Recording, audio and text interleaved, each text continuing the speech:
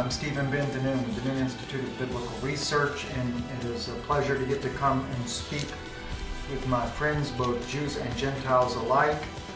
If you have your Bible and you would like to turn to 2 Chronicles, we'll be looking mainly at chapter 20, but I do want to recap a little bit from chapters 18 and 19 of the relationship that King Jehoshaphat over Judah had with King Ahab, who was over the house of Israel.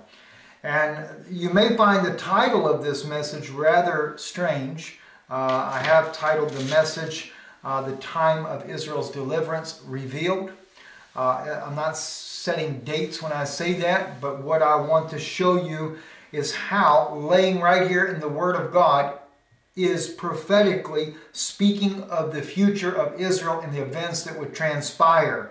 And for my Jewish brethren, I ask you to pay very close attention yourselves, because you will actually find in this message here a lot of interesting insight of the deliverance of our own people and the timing and how it actually is laying in the story of Jehoshaphat, the things that are happening currently in Israel, with the nations as well, everything right here in Jehoshaphat's life. Now, in the recapping here, Jehoshaphat, as we know, was a godly king. He followed in the footsteps of his father, and he believed God with all of his heart. He took out the groves, he took out the high places, and God was pleased with him because he had a desire to serve God with his entire heart. And Ahab, of course, had done just the opposite. Ahab, he had married Jezebel. He brought idolatry into Israel.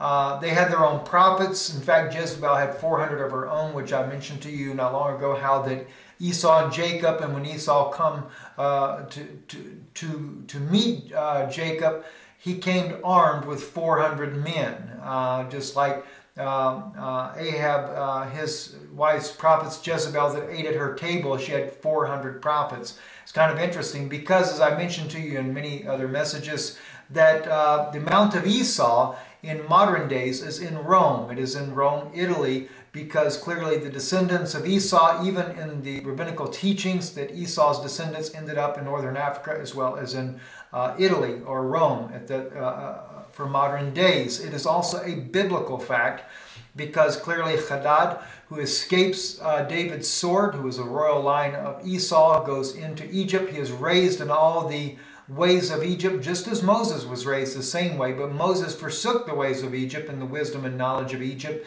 and embraced the God of Israel and became the deliverer of Israel. Hadad, on the other hand, learned all the ways of Egypt and then took them into Syria, became the king of Syria, and then eventually his descendants migrated up into Rome, taking the pagan traditions of Egypt with them, the worship of the sun and the moon, the ideology of Pharaoh being God on earth, and they set up in latter days as a supposed offshoot of Christianity, the Roman Catholic Church, and made the Pope a vicar on earth. But in everything they do and everything that we see, they are clearly part of the Egyptian traditions that happen in Egypt. We see this also in the creation of the Muslim religion, which was created by the Catholic Church. That's very evident as well. The Muslim women, they dress just like a nun does. They use rosaries just like the Catholic people do. So therefore, it's very obvious in many other things, the worship of the sun and the moon. The Muslims acknowledge the fact that they have the moon over their mosque, which represents the moon god. So not getting into that at this point here, but the point is that Ahab marries Jezebel. Jezebel brings idolatry into Israel, and of course Israel eventually falls. The house of Israel falls as a result of the alliance that Ahab has with his wife Jezebel. Now, in modern days, we have Shimon Peres, who is a type or a son of Ahab, who has done the exact same thing, repeated history in Israel, and has brought Jezebel, in this case the Roman Catholic Church, back into Israel, marrying the Catholic Church to the Jewish people. That's just something I want you to keep in your mind, because as you look at this from a prophetic standpoint, you will see everything play out. Now, Benjamin Netanyahu at this time, Prime Minister of Israel, is also clearly seems to be very much like Jehoshaphat. Now, I know there's a lot of people that would disagree with that. You would say, no, he is an Illuminati, he's this, he's that. You know, I'll let God judge that part, but let me just say this here. It seems that when you watch Prime Minister Netanyahu, he does have a heart for his people. He has a heart for Israel, but the problem is he is fearful of the nations. Jehoshaphat also was fearful of the nations. But he's constantly quoting the Word of God. The only problem is he hasn't taken down the high places, nor the groves, nor the altars of Baal that are all throughout Jerusalem. So he's a little bit behind the 8 ball in that regard there. That's maybe a bad choice of words, but in other words, he's behind the course, I should say. But the point that I want to make here, though, is with Prime Minister Netanyahu, is that he's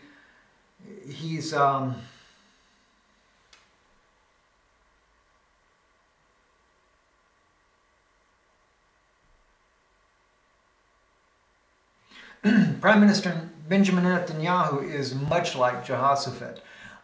He hasn't taken down the altars, though, and he hasn't taken down the groves to Baal, to where they burn incense and stuff. So he is behind time as far as the way Jehoshaphat was. But there's a lot of similarities there. And one of the most important similarities is that he has aligned himself with King Ahab, in this case here in modern days, with Shimon Peres. Shimon Peres has already made the Vatican, the covenant with the Vatican. He's married into Jezebel. And Jehoshaphat, trying to bring unity between Judah and between the house of Israel, tries to bring unity when he goes to visit Ahab, and Ahab says, you know, make an alliance with me and fight my enemies with me. Well, Prime Minister Netanyahu has done very much the same with Shimon Peres. He has therefore gone to Jezebel's descendants, which is the Roman Catholic Church. He is mingled in amongst them, and God actually held that against Jehoshaphat, that he did that. He was angry with Jehoshaphat for doing that, just as God is not pleased with the prime minister for making any kind of covenant with Jezebel and her family there in Rome. Now, we know according to the there comes a time when they're there and they're making this alliance, and Jehoshaphat, being the godly man, says, have you consulted the prophet? Have you consulted the prophet of the Lord yet, or consulted the Lord? And he said, there be a prophet among you. And of course, Ahab says, yes, I have 400 already. Again, might I mind you, the 400 that Ahab has is, he doesn't consult. There's two different groups that they have. 450 is one that Israel has, but Jezebel has 400 of her own. And so the prophets that he consults are Ahab's prophets that eat at her table, because it clearly identifies the 400, not the 450, which is kind of interesting. And they come and they prophesy only good unto King Ahab with one mind and one accord. Today, the Vatican also has their own 400 prophets, which are the different evangelical leaders around the world that have joined in with the Catholic Church. They're basically the voices for the Catholic Church, prophesying all the goods that are going to come. They're showing that the Vatican is good, and that the evil ones are the Muslims, and that they're going to get victory over ISIS and all these groups out here. This is their prophecy unto Israel. It's their prophecy unto Netanyahu. And so as we're watching the world stage play out, we're seeing the battle that between Shimon Peres and Prime Minister Netanyahu, as they have clearly made an alliance with Jezebel to go against this Arabic forces that are against them. The Syrians, in fact, is what it was. The Syrians, just like it is today, ISIS is in Syria. They're going out there. The European Union, the United States, all of them, they've made a coalition. Of course, the Pope is the head of all of this in the first place. All you have to do is go into the revived Roman Empire today. You will see every single European state has a statue, an image unto the beast, we might say, which is a statue of the Pope of some sort in every one of these countries here, if not multiple ones. It's very interesting to see that in itself. So the Pope is exalted as God on earth, not to mention he admits that already in his own writings and beliefs, that they believe that he is a replacement or the vicar of Christ. So therefore, he's just like the Pharaoh of Egypt. So Ahab has made this alliance already with Jezebel. this day today, Shimon Peres and Jehoshaphat, or in this case, Prime Minister Benjamin Netanyahu, trying to do what he thinks might be best for the house of Judah. Keep that in mind as well, because the house of Judah is the only ones that are back in Israel today. The house of Israel has not come home as of yet.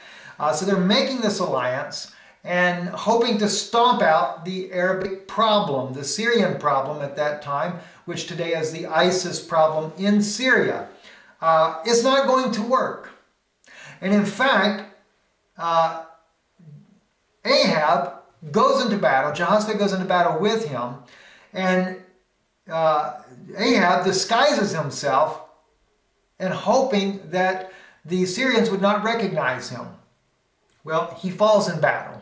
And not only that, but Jehoshaphat is pursued relentlessly, and in his plea unto God, God ends up delivering Jehoshaphat from the enemy, and he makes it back to Jerusalem to dwell in peace. But Ahab dies. Now that's something I thought was interesting. I won't elaborate on that, but I'll just say I think that's interesting that Ahab actually dies in the process of this battle. So, interesting to say the least. And that we find that in chapter 19. It says in verse 1, "And Jehoshaphat, the king of Judah, returned to his house in peace to Jerusalem. And Jehu, the son of Hananiah, the seer," which is a prophet, a seer, he's a prophet, "went out to meet him and said to the king Jehoshaphat, Shouldest thou help the ungodly and love them that hate the Lord? Therefore is wrath upon thee from before the Lord." Now mind you, Prime Minister Netanyahu, the same words apply to you today. I know that's difficult for me to even say this to you, but you must hear this and you must understand. The wrath of God is against you because you have made an alliance with Rome. God never intended for you to make this alliance, but you did it anyway. So the seer comes and tells him this. He says, "You should have helped the ungodly. You help the ungodly and love them that hate the Lord." And it's true. Do you think the Vatican loves the God of Israel? Hashem, the name that we're waiting to be restored, which, by the way, will be restored during this time when the enemies of Israel come against us. It's one of the reasons why we'll be able to sing the song of victory according to Moses in Exodus chapter 15. "Asherah Adonai Ga'aga'o." I will sing unto the Lord that we have gotten victory over the horse and over his rider, the sus ve'okevet. See, God is going to bring his word to pass. Now, so he says, "Nevertheless, there are good things found in thee, in that thou hast taken away the groves out of the land, and hast prepared thine heart to seek God." So even that is a prophetic thing that Prime Minister Netanyahu, you will end up having to do. You will remove the groves from Israel, and then you will set your heart to seek God. That seems to be clearly a prophecy about yourself.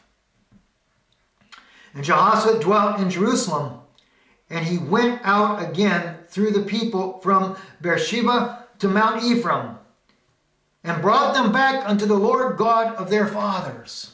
Wow, now there you want to look at Malachi 4, where the Christian context believes that Malachi 4, part of that applied to John the Baptist, returning the heart of the children unto the heart of the fathers unto the children, turning the heart of the children of the fathers unto the children. And of course, who are the fathers? The fathers have always been, according to Jewish belief, Abraham, Isaac, and Jacob. It's written clearly in the Torah, the Tanakh. It's written everywhere in our word that the fathers are Abraham, Isaac, and Jacob. Abraham, Yitzhak, and Yaakov. Okay, these are the fathers of our faith. And if God is going to turn the heart of the fathers unto the children, then what was their heart? Their heart was to see the seed of God. Because they said, "Thy seed shall possess the gates of his enemy." What seed? What seed? The seed was the Mashiach, the woman's seed. The promise of the coming of the Messiah.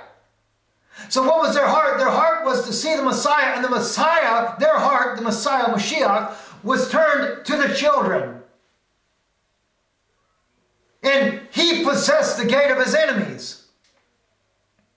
Which was what? The gates of hell. He possessed it. Because death, hell, and could not hold him in the grave. But nevertheless, their heart's desire was turned to the children, but the children didn't receive it. Not yet.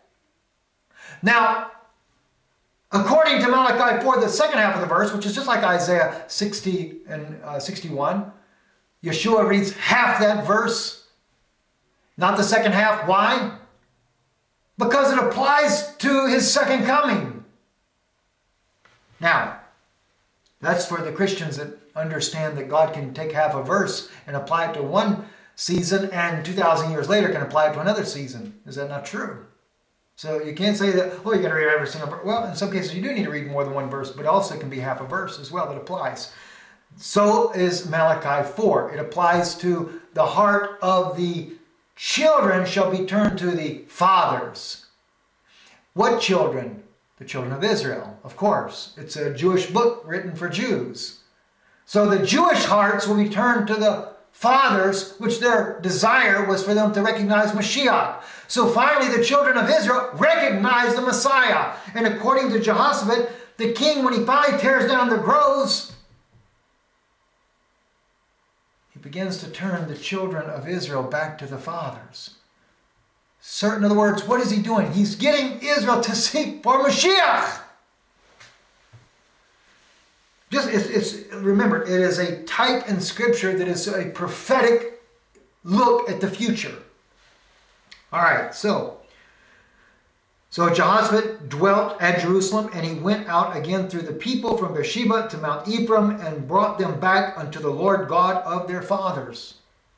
Now, he's not the one that turns the heart back, no, but he brings them back. Go back and look and search. He brings their heart back in one mind and one accord. Remember the story of David? David could not come back because he was waiting for the people to be in one mind and one accord. David types the Messiah. He's cursed. He cursed by his own son.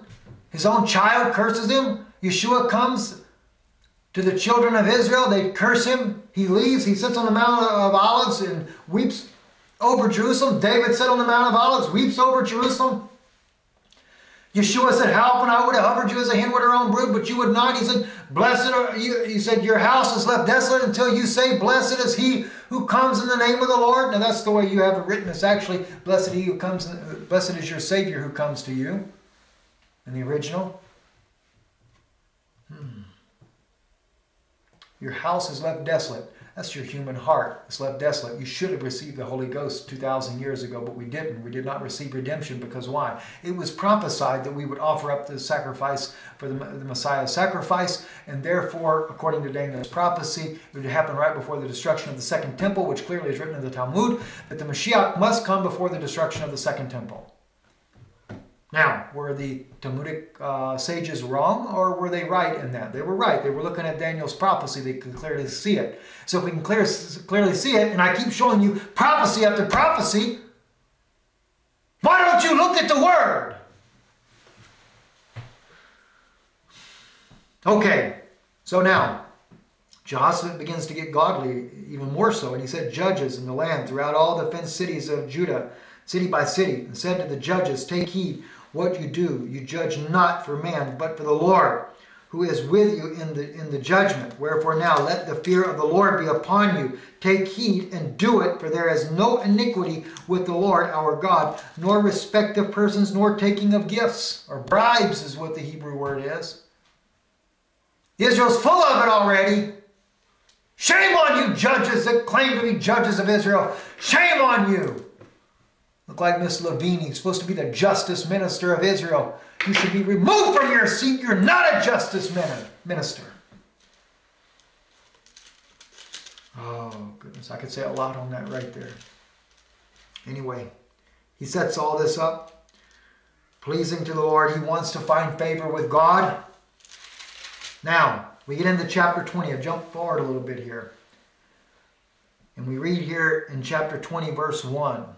And it came to pass after this that the children of Moab and the children of Ammon, with them some of the Ammonites, came against Jehoshaphat to battle.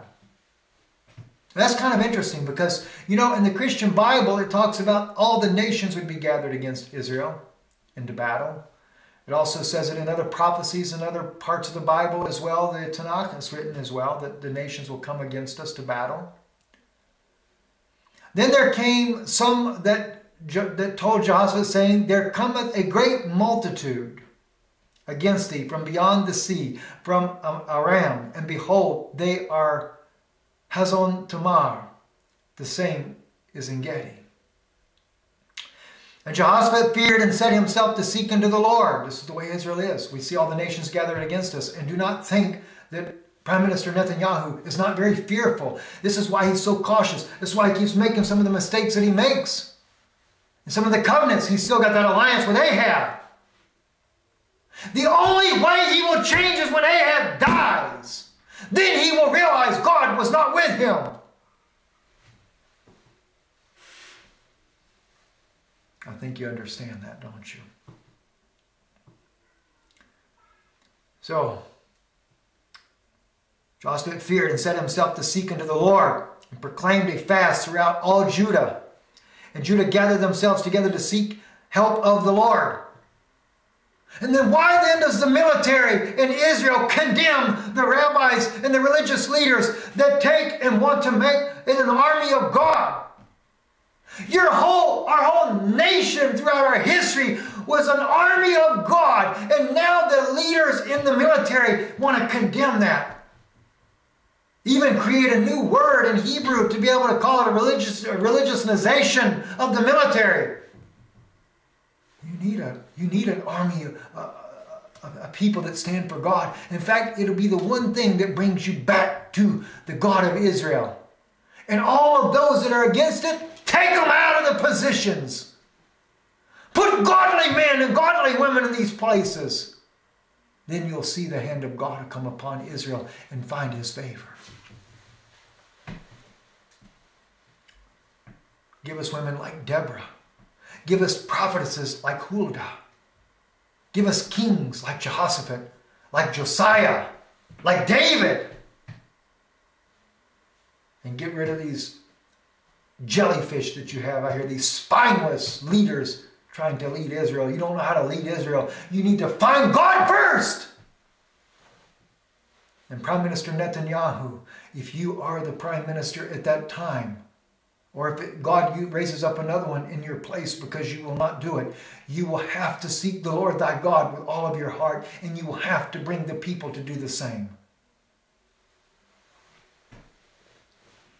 And by the way, you'll find out that the Levites are involved in helping this as well. So we find in verse 4, and Judah gathered themselves together to seek help of the Lord. This is Hashem. This is Yod He Vav He. Everywhere I say the word Lord, it is Yod He Vav He. Even out of the cities of Judah, they came to seek the Lord. It's interesting, huh? Judah and Samaria. And he said, O Lord, the God of our fathers, and Jehoshaphat stood in the congregation of Judah and Jerusalem, in the house of the Lord, before the new court. Let me read that to you in Hebrew, just so you'll know. V'yomed Yehoshaphat, b'kol Yehuda v'Yerushalayim, b'bayet Adonai, lifnei chatzar hachodesh. Do you know this is telling you when Israel's deliverance is coming? Do you know that God is giving you a prophetic insight to when he will deliver Israel? Ahab will die. Undoubtedly, a covenant is broken, as Daniel prophesied. Because the king of Israel even turns to seeking God as well as the Levites. Ironically, they do this. Jehoshaphat stands in the congregation of Judah and Jerusalem in the house of the Lord. Bayat Adonai. Hashem, Bayat Hashem. And he does it before the new court. Chachatzer, Chalesh, excuse me. So, regardless of who builds this temple, it still is a temple that will be recognized as the house of the Lord. And it will be a new temple when this happens. So deliverance for Israel will come after this temple is built. Then deliverance will come to Israel. Which is kind of ironic, because if you think about it, the death of the two witnesses, according to the Christian Bible in Revelation 11, this is when God also brings deliverance to Israel. So it's all lining up clearly. Let's look at that again. Let's look at that in Revelation. For my Jewish brethren that may not be aware of our brother John, and I know there's all kinds of issues in the Christian Bible. I'm aware of them myself. I have been studying and working on that along as well my wife. Together we are looking into a lot of these issues. That's one of the reasons why I like the Hebrew Matthew that was preserved by the Jewish people. Okay. These have power to shut heaven, and it rain not in the days of their prophecy, and have power of waters to turn them to blood, and to smite the earth with all plagues as often as they will. And when they shall have finished their testimony, and the beasts that ascend out of the bottomless pit shall make war against them, and shall overcome them and kill them. That's speaking about the two witnesses, Revelation 11, chapter 11, and started at verse 6. And their dead bodies, he overcomes them, kills them. Their dead bodies shall lie in the street of the great city, which is spiritually is called Sodom and Egypt, where also our Lord, that's speaking of Yeshua, was crucified, and they of the people and kindreds and tongues and nations shall see their dead bodies 3 days and a half, and shall not suffer their dead bodies to be put in graves. And they that dwell upon the earth shall rejoice over them, and make merry, and shall send gifts one to another, because these two prophets tormented them that dwell on the earth. Now that's also two people that do that custom. That is the Roman Catholics that do that, as well as the Arab people send gifts at the death of their enemies. And after 3 days and a half, the spirit of life from God entered into them, and they stood upon their feet, and great fear fell upon them which saw them.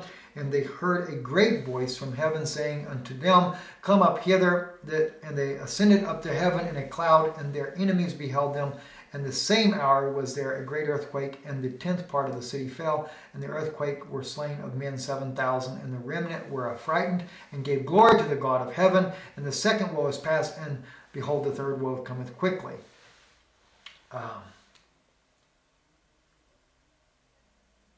Okay. That's not actually what I was looking for, but it gives you that part there anyway, so you understand the part about the two witnesses there. But there is another scripture, now maybe it's in Obadiah. I won't search for it now, it's not the right time, but it actually talks about when, oh yeah, I think it is Obadiah, where when the earth rejoices, this is when there will be deliverance. And of course in Revelation 11 is when the whole earth rejoices, is when the two witnesses are actually killed. This is when the earth will rejoice. Let's see. For the day of the Lord is near upon all the heathen, as thou hast done, it shall be done unto thee. Thy reward shall return upon thine own head. For as you have drunk upon my holy mountain, so shall all the heathen drink continually. Yea, they shall drink, and they shall swallow down, and they shall be as though they had not been. But Mount Zion shall be deliverance, and there shall be holiness, and the house of Jacob shall possess their possessions, and the house of Jacob shall be a fire, and the house of Joseph a flame, and the house of Esau for the stubble. Okay.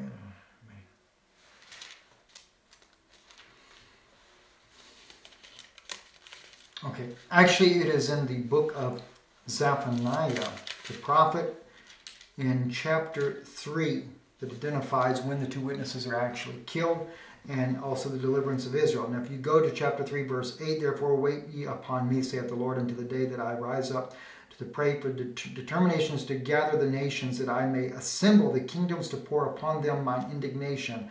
Even all my fierce anger, for all the earth shall be devoured with fire of my jealousy. Now keep this in mind, because what we're looking at here in Chronicles, in the story of Jehoshaphat, we saw a preliminary of this playing out in the story of Jehoshaphat and Ahab.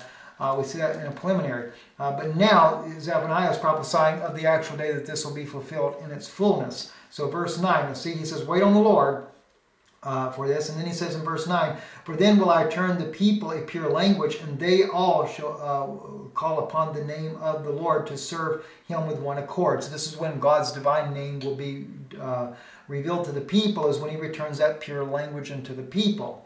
All right, so verse 10, from beyond the rivers of Ethiopia, my suppliants, even the daughter of my dispersed shall bring mine offering. Now keep in mind also, when he returns that pure language, that's also in agreement with another scripture as well. Hang on, I just slipped my mind for a second. Let me go ahead and finish reading this here. Oh, no, I'm sorry. That brings me in the prophecy of Moses, when God spoke to Moses, and Moses asked the question, Lord, they will ask me, what is your name? And the Lord says to him, Ihayeh Ashayeh, I am that which I am. But he never reveals to Moses at that moment what the name was, and neither did Israel ever ask Moses what is his name. What was Moses doing? Moses, unbeknown to himself probably, was prophesying of a future event when in the return of the two witnesses, Moses and Elijah, which is my own personal opinion on that, he has to fulfill what he saw. Moses will actually, the children of Israel will ask in this day, what is his name? Because the children of Israel don't know God's divine name, how to say it. It was lost because of the rejection of Mashiach. It was lost because of this. During that time, and the Romans were killing the Jews who tried to pronounce it. They burned the rabbis at the stake for doing it. So therefore, that name was hid until now. And God says that he would restore pure language at the time, we see around the time of the two witnesses, and that name will be restored. So Moses has to restore that name of the children of Israel because they will ask that question, what is his name? Ma Shemo. Okay, what is his name? Okay, so anyway, verse 11, in that day shalt thou not be ashamed for all thy doings wherein thou hast transgressed against me, for then I take away out of the midst of thee them that rejoice in thy pride, and thou shalt no more be haughty because of my holy mountain. I will also leave in the midst of thee an afflicted and poor people, and they shall trust in the name of the Lord. The poor people will trust in him. The remnant of Israel shall not do iniquity, nor speak lies, neither shall a deceitful tongue be found in their mouth, for they shall feed and lie down, and none shall make them afraid. There again, you see the story of Jehoshaphat playing out. What does he do? He's getting Israel all back to one mind and one heart accord to serve the Lord. Sing, O daughter of Zion, shout, O Israel, be glad and rejoice with all thy heart, O daughter of Jerusalem. The Lord hath taken away thy judgments, he hath cast out thine enemy, the King of Israel, even the Lord is in the midst of thee. Thou shalt not see evil any more. In that day it shall be said to Jerusalem, fear thou not, and to Zion, let not thine hand be slack. The Lord thy God in the midst of thee is mighty. He will save. He will rejoice over thee with joy. He will rest in his love and will joy over thee and with singing. I will gather them that are sorrowful for the solemn assembly, who are of thee, to whom the reproach of it was burdened. Behold, at that time I will undo all that afflict thee. I will save her that halteth, and gather her that was driven out, and I will give them praise and fame in every land where they have been put to shame. At that time will I bring you again, even in the time that I gather you, for I will make your name and praise among all the people of the earth, when I turn back your captivity before your eyes, saith the Lord. Now, it's interesting. It's still not the place I'm looking for, but as you can clearly see, everything that we're seeing even here in Zephaniah is clearly, it shows us the timing, or shows us the story of Jehoshaphat. It's incredible. I did find it. All right, praise the Lord. Finally found the verse I'm looking for. It's Ezekiel chapter 35. Again, another prophecy about the same thing that you're seeing Jehoshaphat here. Ezekiel 35:11, therefore, as I live, saith the Lord God, I will even do according to thine anger and according to thy envy, which thou hast used out of thy hatred against them, and I will make myself known among them when I have judged thee. God makes himself known to Israel when he has made the judgment against who? Esau's descendants. You have to go back up and see. Because why? According to Ezekiel 35, they are planning to divide the land. They are planning to make it desolate. They want to make it into two nations. And yet at the same time, Esau's descendants are wanting to take the land for themselves. We see this... where is that at? Ezekiel 35, and that should be, therefore I back up just a little bit. Because thou hast had a perpetual hatred, this is in verse 5. They shed blood of the children of Israel by force and the sword in the time of their calamity, in the time of that their iniquity had an end, which is in the day that we're in now. This is the time when Israel's iniquity is to have an end, but yet they're still shedding the blood of the children of Israel. They still bring in all the terrorists. They're the ones that are inciting the Palestinians against the Jews. And so therefore he says here in verse 6, therefore as I live, saith the Lord God, I will prepare thee unto blood, and blood shall pursue thee. Sith thou hast not hated blood, even blood shall pursue thee. Thus will I make Mount Seir most desolate. There again, Mount Seir. What is Jehoshaphat dealing with? He's got Mount Seir coming at him. And by the way, that is the Edomites, or Esau's descendants. Okay, so he says, back it up again. I'll make Mount Seir, verse 7, most desolate, and cut off from it him that passeth out and him that returneth. That is all the dignitaries that go in and out of the Vatican constantly in this day. And I will fill his mountains with his slain men, and thy hills and thy valleys, and all thy rivers shall they fall that are slain with the sword. Now you're going to see that, by the way, in the story of Jehoshaphat as well. I will make thee perpetual desolations, and thy cities shall not return, and you shall know that I am the Lord. Now this is not, he's not talking about Israel, he's talking about Mount Seir. He's talking about the Roman Catholic Church and all the nations that they bring with them against Israel. Okay, and watch what he says. Because thou hast said, these two nations and these two countries shall be mine. What two nations? What two countries? And we will possess it, whereas the Lord was there. The only place the Lord was Jerusalem.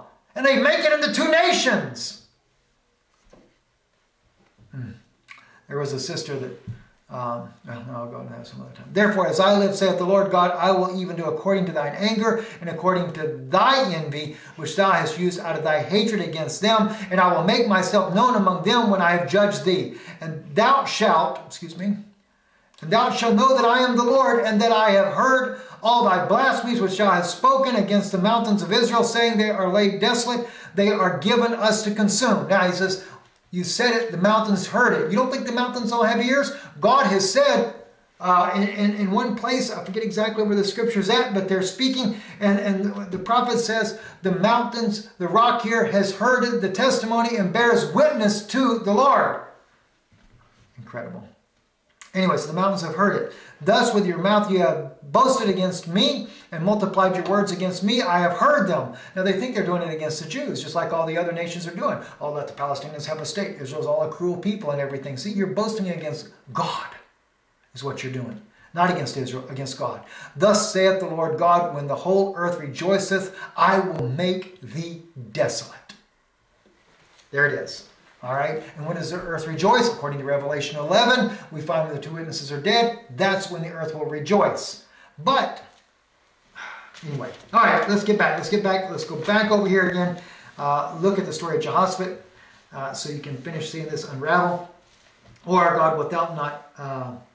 okay, so, as I said to you, the timing, we see this too, of this deliverance is there is a third temple already built. So it's obvious then that the two witnesses have come. They're there during the time of the building of the temple, which is kind of interesting because the timing of the building of the second temple, there was two prophets as well back then. I know that Zechariah was one of them. I forget the actual prophet, the second prophet, but there were two prophets at that time during the land, just like it will be in this time here where God will send the two witnesses. So that's kind of interesting in itself as well.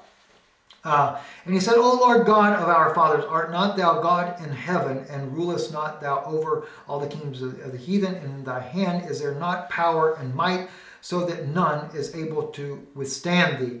Art not thou our God, who didst drive out the inhabitants of the land before thy people Israel, and gavest it to the seed of Abraham thy friend forever?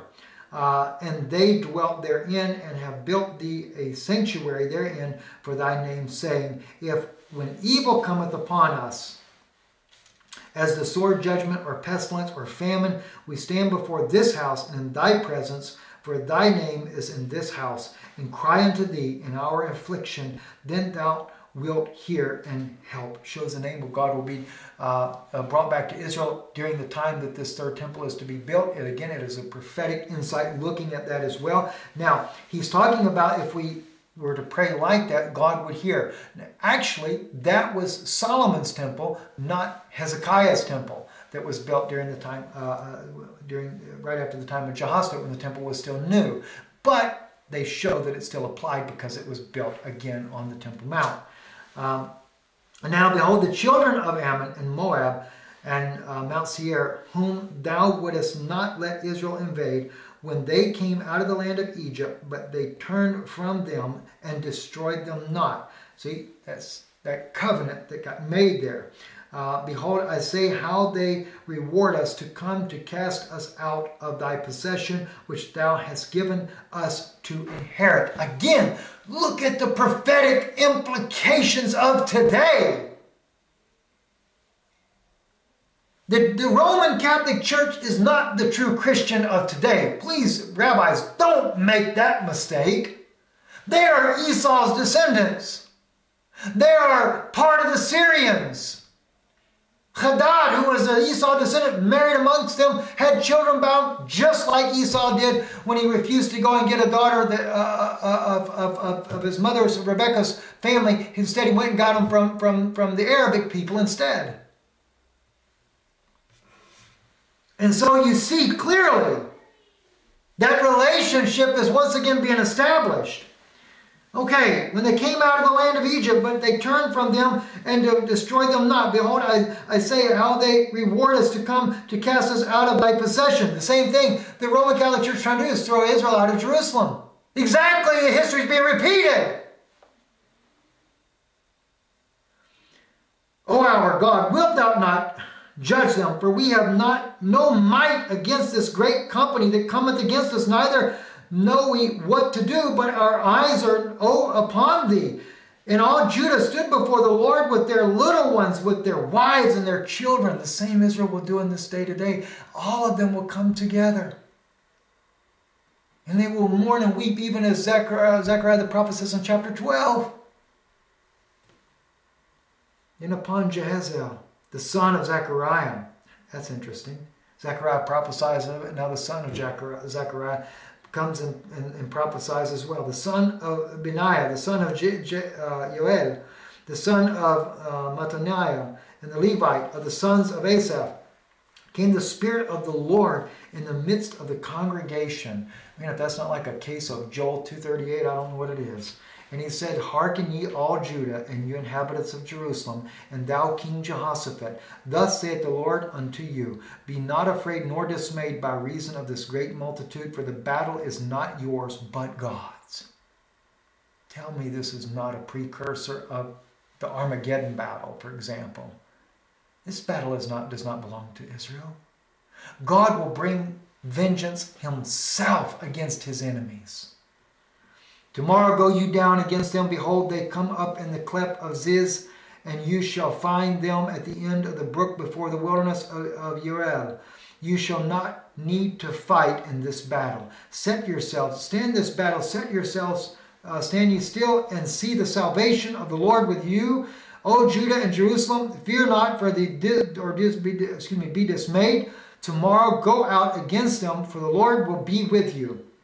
And Jehoshaphat bowed his head with his face to the ground, and all Judah and the inhabitants of Jerusalem fell before the Lord, worshiping the Lord. And the Levites, the children of the Kohathites, and of the children of the Korhites, stood up to praise the Lord God of Israel with a loud voice on high.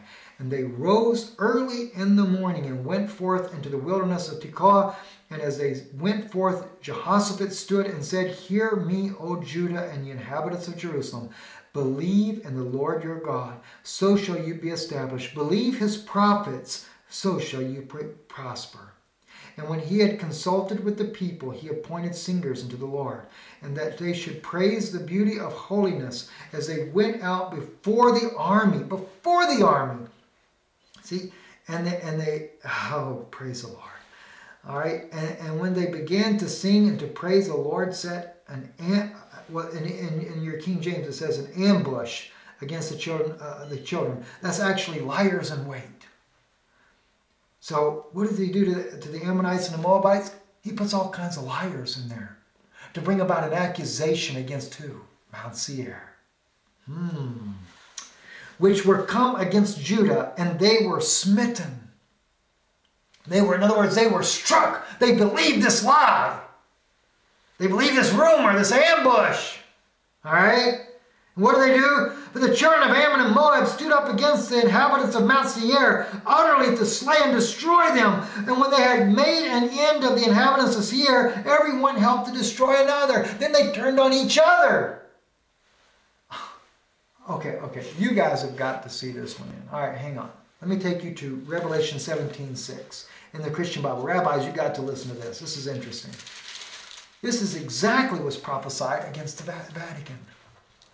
17:16, verse 16. All right. Let's back up to verse 13.